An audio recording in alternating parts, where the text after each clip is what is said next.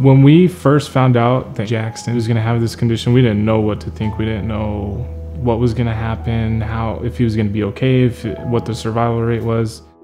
When I was 18 weeks pregnant, we went in for the anatomy scan and they couldn't find the heart very well. Jaxton is a young baby who was actually diagnosed prenatally before birth with a congenital heart defect that involved a defect of one of the valves, the main valve that allows the blood to inflow into the pumping chambers. So normally there should be 2 valves into those pumping chambers, and he was born with one big valve. It's a condition called an atrioventricular septal defect. I met Jaxton and his parents when he was 2 months old.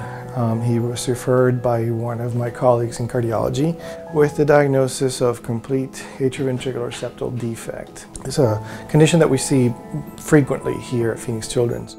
With Jaxton, we went and did a couple things. His operation involved separating the chambers of the heart. We had to put a patch to do that. That patch was also going to divide the right and left-sided valves. Unfortunately, his left-sided valve was already leaking moderately.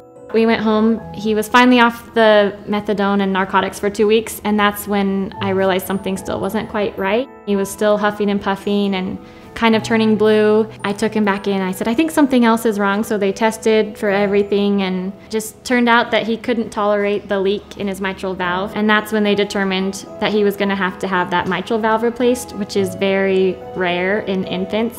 The choices for valve replacement in children are not great. First of all, children grow, so they outgrow the valve over time. Second, these valves are man-made and they require a blood thinner for life. There is an alternative of a valve that is used in the pulmonary position in children, the melody valve. In Jaxton's case, we were able to use this valve in a little bit more creative fashion, and with the help of Dr. Velez, we were able to implant it directly within the mitral valve. And the advantage of this valve now for him is that, firstly, he doesn't require blood thinner medicine, which he would require for any other mechanical type valve. And the other advantage is that as he grows, this allows us in the future to go in with a catheter, and with a balloon we can actually adjust the size of this valve and actually make it bigger over time. I got on Facebook and said, has anyone had melody valve in mitral position? And everyone blew up and said, you have to go to a different hospital in a different state. So I freaked out. I actually told Dr. Velez, because we're real with each other, and I said, I'm getting a second opinion, and he actually helped me get the second opinion. And then he personally came to my room at 7 o'clock at night after he'd done an emergency surgery at another hospital. He came and sat with me for 2 hours and talked to me and said why he knows he can do it. She was asking me, so if you do have to use that, have you ever done it before? And I said, well, no, I have prepared for it about 4 or 5 times, but I've been able to repair the valve. And then we finished the operation, came off the heart-lung machine, and it looked great.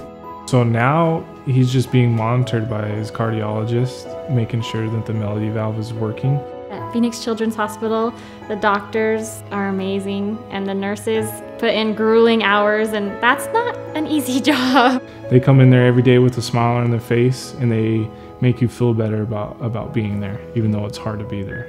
He is going to run around, he's going to climb trees, do the monkey bars like any other child, and not think about this twice.